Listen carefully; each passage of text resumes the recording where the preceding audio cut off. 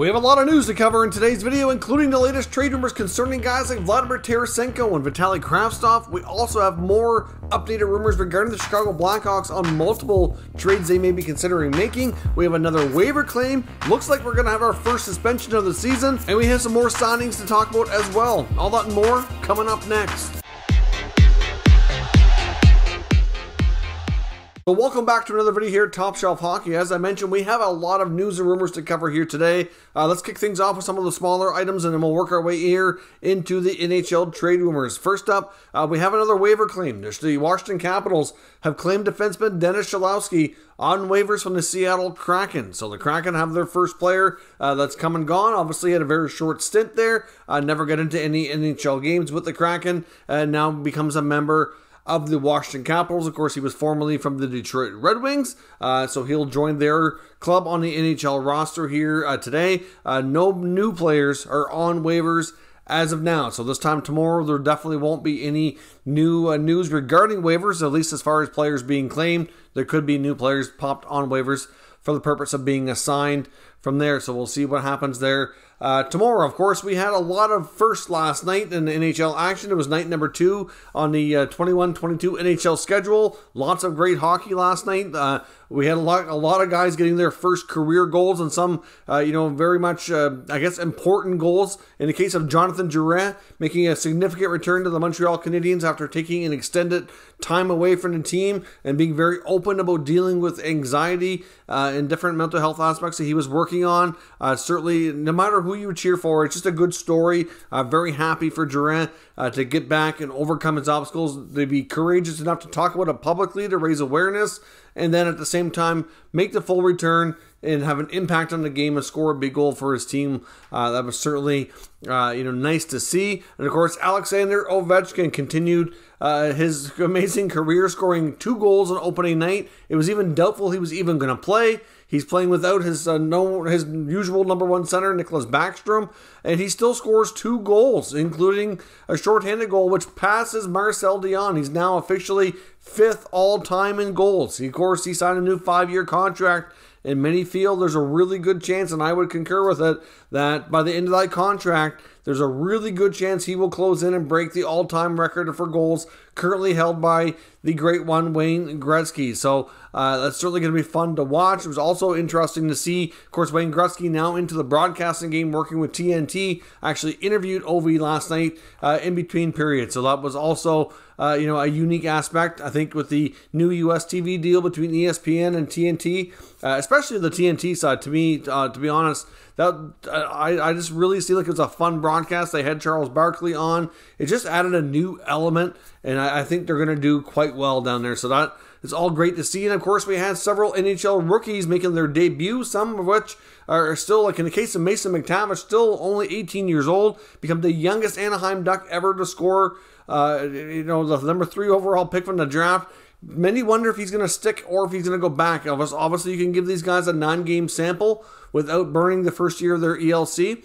I would suspect that probably the best thing long-term for McTavish would be to head back to junior. He can play a huge role for Canada at the World Juniors, maybe even be their team captain. He's a great leader. Hard to say if he would be or not, because I'm not sure who else is all going to be on the team, but he would certainly be one of the top contenders for that role, and just have a monster year dominating. But he didn't look out of place at all in the NHL. Scored his first goal on his first shot, first shift. Like it was very quick, and it was awesome to see. And he was even killing penalties, had an awesome game. So great to see Mason McTavish have such a fantastic debut for Anaheim. Bo Byram in Colorado scored a wicked goal as well for his first NHL goal. The Avalanche had a huge win last night against Chicago.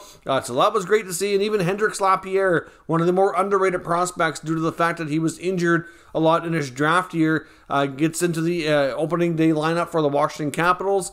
And he scored a big goal and actually had pretty good ice time and didn't look out of place either. So we'll see how much playing time these guys get. But they certainly had a fantastic start to their career. So nice to see all those young guys in Drouin and Ovechkin having such big nights. Now, as I mentioned, looks like we might have our first suspension of the season on our hands. There is a hearing scheduled between Gabe Landeskog of the Avalanche and NHL players' safety due to a hit here on Kirby Dach of the Chicago Blackhawks. To me, this was completely avoidable, completely unnecessary. Landeskog certainly didn't need to do this, in my opinion. The Avalanche had dominated the game. They were winning by 2 goals late into the third period. There was only, like 3 or 4 minutes left to play. You could tell that Landeskog was not pleased with how his team was playing, probably concerned that the Hawks are going to be able to, maybe come back. I understand that. He was having a very physical shift. It was a chippy shift, lots of yapping going on out there. But when he hit Kirby Dach, Dach was on one knee, not too far out from the boards, had no way to brace himself or anything, completely vulnerable, and he drove him into the boards, and it just was a really ugly, unnecessary hit. Landeskog does have history. I would suspect this is going to be a multi-gamer. This is not going to be I'd be surprised if it's a one-game slap on the wrist for Landeskog. Many people that I've heard talking about this hit today are saying that it's probably going to be 3 to 4. And to be honest, I wouldn't be completely shocked if that ends up being the case. They were already without Nate McKinnon last night. They're hoping McKinnon can get back in for the second game, but now Landeskog is likely going to be out of action for a few. I mean, I understand what he was trying to do. He was trying to set the tone. He was unhappy with his team. He's an emotional captain, a very physical player. I don't think he went out there with any, intent or anything like that. But it's just sometimes their emotions get the best of you and you cross the line. It was kind of like, reminded me of Mark Scheifele in the playoffs when he hammered Jake Evans. Like the emotions get the best of you. Your adrenaline is just a pumping. You want to win more than anything. And you cross the line. You should have let up and you didn't. And I have a feeling this is not going to be a good outcome here for Gabe and the Avalanche. So we'll see what player safety has to say. But I would say he's definitely being suspended for sure. I'll be surprised if it's anything under 3. But we'll see what happens. I'd love to know what your thoughts are in the situation down below. The big thing for me, Dach had absolutely no way to defend himself and brace himself for the hit or anything. So I really think Landeskog should have let up there. Now, on to some other news. We had a pretty significant signing come out late last night as well. Ryan Pulock of the New York Islanders signs an 8-year extension for $50 million. That gives him an average annual value of $6.25. The first 5 years of the deal carries a full no-trade clause. In the last 3 years, carry a modified no-trade clause. That news broke last night during the second intermission. Elliot Friedman brought that up on the broadcast here on Sportsnet. That to me is a great signing. Pulock's a great defenseman for the New York Islanders. He and Adam Pelech are really, I would hope they're not really underrated anymore based on the lengthy playoff runs the Islanders have had the past couple of years. I think they've gotten a lot more attention and a lot more people have realized just how good they are. I know for myself, for example, the last couple of years, I've got to see them play a lot more together on these playoff runs, and it's more and more evident all the time just how valuable they are. And we just saw Pelech sign a long-term deal. Now they get Pulock, and the fact that they're both making what they are, when you're seeing all these other top-end defensemen getting paid, $9 million. Like you look at the Seth Jones contract, Look, Chicago and Seth Jones had a terrible night last night. That contract for Jones doesn't even kick in until next year. And I guarantee you there's already Chicago fans cringing based on how poorly Seth Jones played last night. It was not a good look for him. Not a good night at all. Can he be better? Sure he can. But in the case of Pulock and Pelech, they're very, very steady. They get the job done. Pulock has one of the hardest shots around. Doesn't get a ton of attention. But that's just how kind of sneaky good they are. That they defend well, they move the puck well, they skate well, they just do a lot of little things well, so that they're almost not as noticeable. But that's how the Islanders are built. They're built with a bunch of, they don't have that necessarily the super high-end superstar. Barzal's the closest that comes to that, and he's obviously extremely talented. He's extremely skilled, but they play as a team, and they're one of the best teams. But it's not like some teams that have, a couple of real high-end players and then the surrounding cast is debatable, whereas these guys are pretty evenly stretched through the lineup. And Pulock play a huge role. So to me, I'm a big fan of that contract, and it's nice to see them getting a lot of their key pieces locked up here. They already have a bunch of other players on longer-term deals as well in the forward group, so that's a real good way to build stability. Lou Lamoriello continues his magic here, and with these extensions and everything he's done this past offseason, he was able to move Letty, he was able to move Ladd, like he was pulling off some magic. He got Eberle to go to Seattle. Like, he was able to really move a lot of dead weight, and now, like, this team is probably as deep and as good as it's ever been. So, Lou Lamoriello very well could be going to add another year on to his GM of the year. He's already won the last 2. He's probably going for 3 by the looks of it. He's going to have some competition, mind you, but done a terrific job there on Long Island. Now, Elliotte Friedman also reported last night that the Bruins and Charlie McAvoy appear to be getting close on announcing a big extension for the defenseman as well. Now, this one's likely going to be a lot more money than Pulock, and you could debate on where exactly that's going to go, but it's all we know at this point is he said it's looking like it's going to be an 8-year deal, and it's going to be a big number. Somebody on the panel suggested, could it be $10 million? He said, no, not that high. It'll be a single digit. But I'm going to say that it's going to be somewhere around that Jones and Hamilton money. It might not hit 9, but it's going to be in the high 8s would be my guess. Again, this is a situation where he's a terrific defenseman, obviously extremely valuable to that team. But when you look at some of the other contracts that we just talked about, it makes you wonder on how the best way to build that team. But the Bruins have been really good about, making sure everything kind of stays pretty even. Look at the contract, like Krejci was the highest paid player for a while at 7 and change. And they don't really let too many guys get around that Marchand amount. And then Pasternak comes in, he deserves that. So I'll be surprised if they go too high, but at some point I guess everybody deserves raises. So we'll see where it goes. But McAvoy doing an 8-year deal with the Bruins is close and could be announced here just about any time. We also did see another official signing. The Arizona Coyotes have signed themselves a prospect goaltender, Anson Thornton, who's an OHL goaltender from the Sarnia Sting.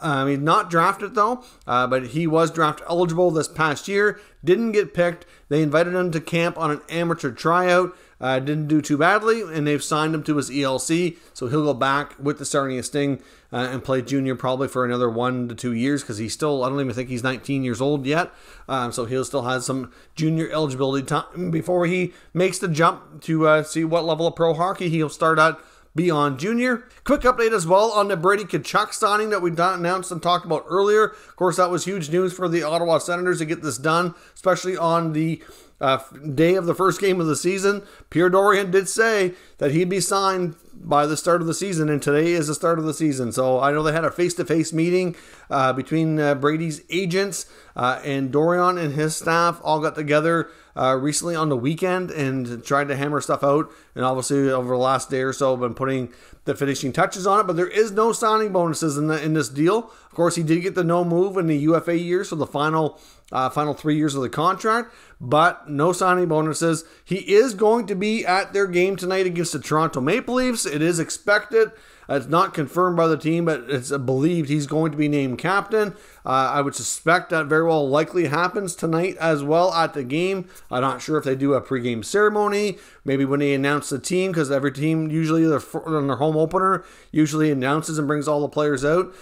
Maybe they do it that way. I don't know. But even though he's not expected to play, there are some saying, what if he shows up at the rink ready to go and says to DJ Smith, put me in? How do you tell this guy no, right? I mean, he's such the heartbeat of your team. The only problem is with the lack of training and practicing, you just don't want him to see him get hurt. That's the problem with some of these players jumping in right away after signing without going through a little bit more time to train, is you get an injury right off the bat, end up out 2, 3, 4 weeks, and then they're set back again after just getting everything done. So you got to be careful with that, but we'll see if there's any dramatics at the game this evening. Now, before we jump into the trade rumor section of the video, though, we do need to pause for a moment and acknowledge our channel sponsor, Manscaped. Top Shelf Hockey is proud to be sponsored by Manscaped. And guess what? Hockey fans are buzzing because hockey is back. Want to know what else is buzzing? The Lawnmower 4.0 from our friends at Manscaped, who are the global leaders in male grooming, trusted by over 2 million men worldwide. I highly recommend the Performance Package 4.0, which includes their new state-of-the-art lawnmower 4.0, as well as some other great features. The lawnmower itself has a 7,000 RPM motor, a new multifunction switch that can engage as a travel lock, gives you the ability to turn on an LED spotlight as well for a more precise shave. Also, as I've mentioned on numerous occasions before, Manscaped is about much more than just a trimmer. They have everything, all aspects covered in male grooming, including some great formulations like their brand new ultra premium body wash to keep you smelling great all day long. It's certainly a big hit here. I absolutely love it. They also have other exfoliators and gels to keep all aspects of your grooming needs covered. I highly recommend you check out manscaped.com. Use promo code TSH for 20% off and free shipping. That's 20% off and free shipping at manscaped.com using promo code TSH. Alright, so thanks very much for watching our promotional content. I do greatly appreciate it. On to the trade talk of the day. I want to update a couple of things on, first up, Vitaly Kravtsov, the New York Rangers. We did get word from a couple of NHL insiders saying that the demotion of Kravtsov to the American Hockey League, some were wondering if it had to do with the fact that he was waivers exempt, so he could go down without needing waivers. But a guy like Libor Hajek, who they're apparently also looking to trade because they have too many defensemen, he needs waivers to go down, but they don't want to put him on waivers because they feel they're likely to lose him. So they're trying to keep him on the NHL roster. They're trying to figure out a trade for him to go somewhere else.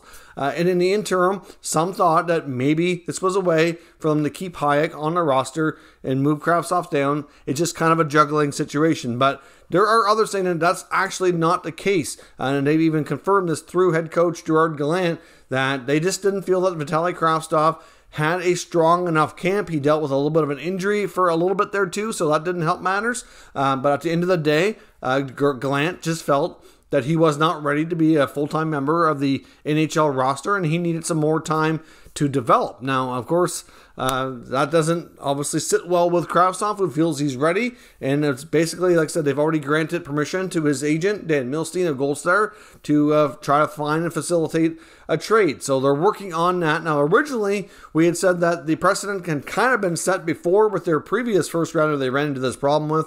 Elias Anderson, who was traded for a second-round pick that it likely would be a comparable return, but now Darren Dreger of TSN was saying that if essentially that Kravtsov's willing to play in the American Hockey League for another franchise. I'm not sure why he would for another one, but not the Rangers. I guess he just doesn't see a spot for himself there. I don't know. And at the end of the day, they might be looking for more of an active roster player who can play top 6, top 9 in return. So it may not actually be a second-round pick. I guess we'll see. I'm not really sure how that's all going to work out. Many felt when they traded Buchnevich in the offseason that they were essentially making room for Kravtsov, and that just never came to be. So it's a little bit confusing. As I mentioned, it's not really viewed upon as great asset management by the Rangers, but at the same time, it's not their fault if he's not ready, right? So we'll see where this goes, but he likely is done in New York. With the Chicago Blackhawks, of course, we talked about Dylan Strome likely being moved sometime soon. That's still the case, but there's also word today from Frank Zaravalli of dailyfaceoff.com indicating that the Hawks are actively shopping the contract of Andrew Shaw, who of course is never going to play again. He's already announced he's basically retired. This is the final year of the deal, and essentially it's a LTIR situation, which is surprising for them to be shopping that. I guess they feel if they move Strome and can make some roster adjustments, they won't need to be in LTIR. But obviously another team that might already be in that wants some more flexibility could possibly take that on. So look for that to possibly be in play here. It might actually happen sooner than later. If you look through Cap Friendly, look at all the teams near the top of the list that are already over the cap by the most. You're looking at like Montreal, Tampa, teams like that. There's plenty of them out there that are already in LTIR, so by at least a little bit, right? That Shaw contract could prove valuable as the year goes along. And lastly, I want to touch on Blues forward Vladimir Tarasenko. Zaravalli, again, is also reporting that even though both sides have played nice and both sides have said all the right things, that it's still believed that Vladimir Tarasenko very much still wants to trade out of St. Louis, and the Blues are certainly very much open to doing that and accommodating, but it's just been challenging to do. So they're kind of hoping at this point that they can start the season, Tarasenko can hopefully show other teams that he is healthy, the shoulder looks good, hopefully he plays well, can score a few goals, and generate some interest. And if that's the case, that we very well could still see a Tarasenko deal facilitated sometime early in the season. It really boils down to how he looks, which is going to be, difficult, because if he plays really well, the Blues are maybe going to have second thoughts on this, right? But if he really wants out, and if his mind hasn't changed any, even if theirs has, then it might be challenging to change that mind and kind of repair the relationship. But there's been reports about Tarasenko as much as a year ago being unhappy over O'Reilly being named captain, and then of course over the way the shoulders have been handled with the team doctors and everything like that. It seems like he really wanted out and really wanted a fresh start. Never got it, largely due to the fact of the contract and the reluctance for other teams to take on that risk. But if he can show them that he's healthy, ready to go, then don't be surprised if a Tarasenko trade does happen somewhat here early in the season. At least that's what Sarah Valley feels as of today. So that is all your news and notes for now. If you're new to this channel, make sure you subscribe and stick around. We'll keep you up to date with all the latest news, rumors, and analysis on all 32 NHL teams. Thank you for watching, and I'll catch you next time.